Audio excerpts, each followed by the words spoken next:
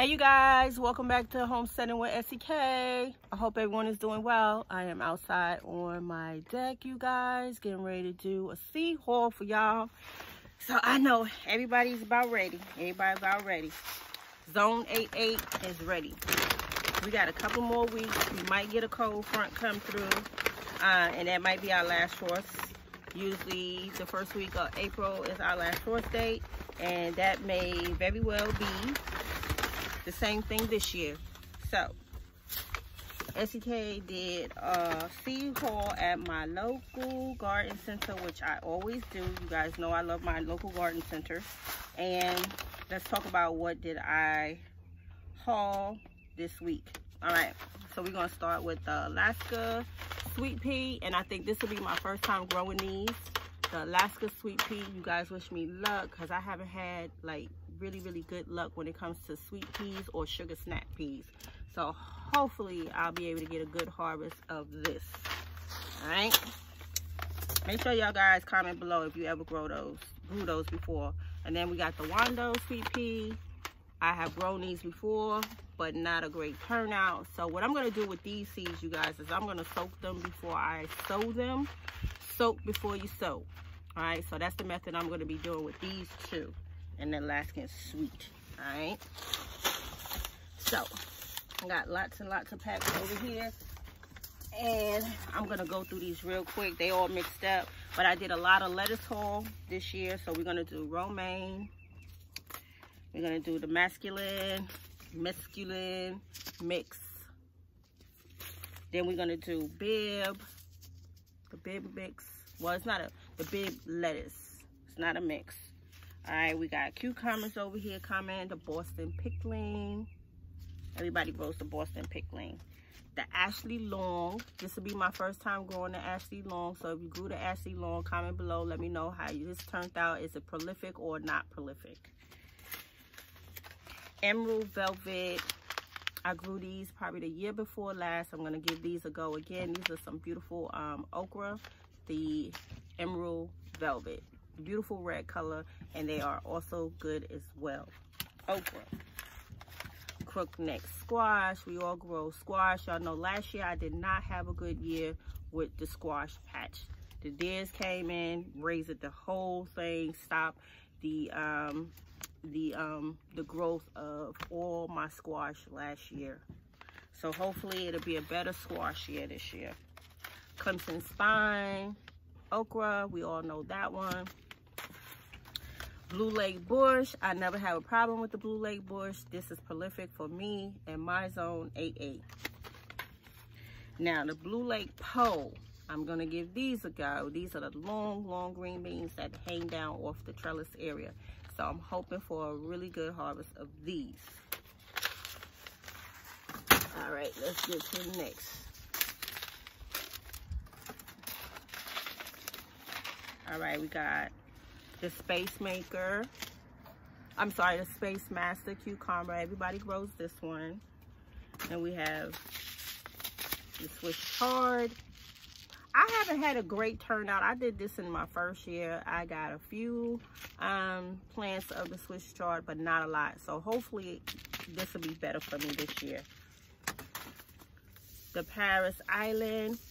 That is that heat tolerant lettuce. If you're not growing the Paris Island, you should, because it's a heat tolerant lettuce. Salad bowl lettuce. All right, get some more over here.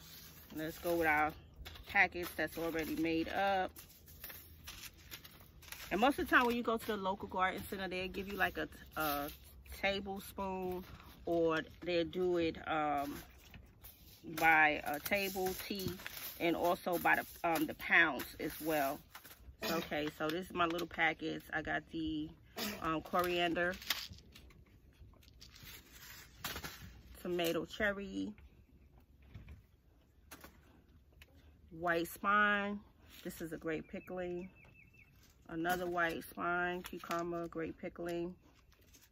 Loose leaf lettuce, black seeded simsim. Okay, watermelon, the Dixie Queen.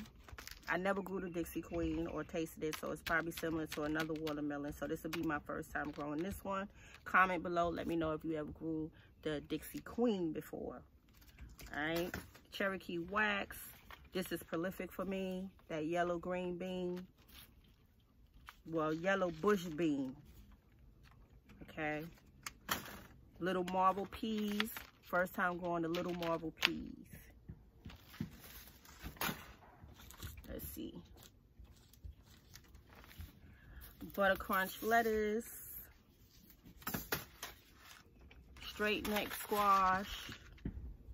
Okay, first time with the rattlesnake pole. Or did I try the rattlesnake pole and it didn't do good? I would have to check one of my videos. Let me know how you guys do with these. I'm looking forward to seeing these. The rattlesnake pole bean. And more salad. Red salad bowl lettuce. And the tasty green burpless cucumber. That's a little pack. Alright, I think I got to all of them, you guys. The Wando pea, the Alaskan sweet pea, and the sugar snap pea.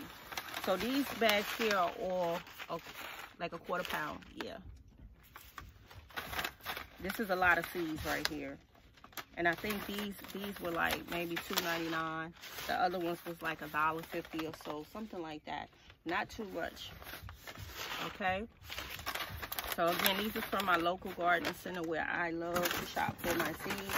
I also will be doing a haul from Johnny Seeds and Hall Seeds. Last year I think I did a lot of hauls last year. I'm gonna try to get the onion seeds planted up if I can. I'm gonna try to do that, you guys. I'm gonna try to hold myself to that. But yeah, you guys, so I hope you guys are doing well. We are definitely making tremendous progress in the garden this year. My son is working hard trying to get things, all my raised beds situated and moved around. The amount of mulch that we got, that truckload that we got, it has decomposed down, and he said it is tons and tons of worms in there. And I'm telling you, they broke that mulch down. That soil looks so beautiful and rich out there. So he's been hauling plenty of that and refilling a lot of the raised beds, because we all know that they lose a lot of the soil as time go on. So that's what he's been working on for me. He's helping me out a lot. All right, you guys, so this is SEK the Homestead. I got to get out here and get some work done. It's beautiful out here. Y'all see all my little fruit trees back here. They have survived the winter, even though we didn't have a tough winter this year. But my kumquat, my loquat, and my wari satsuma, they still here. My son done dug up blueberries that have died, and these suckers is going in the ground this year. I know I said that last year, didn't I, y'all? I know. But they're going in the ground this year. I'm not babysitting them no more. And they have had, I think, 3 seasons, and they have survived. So it's time for them to go in the ground. All right, family. SEK the Homestead. I will see you guys on the next video. Thank you for tuning in. I am still on the grind, and I am still the GOAT. I'll see you guys on the next video. Peace.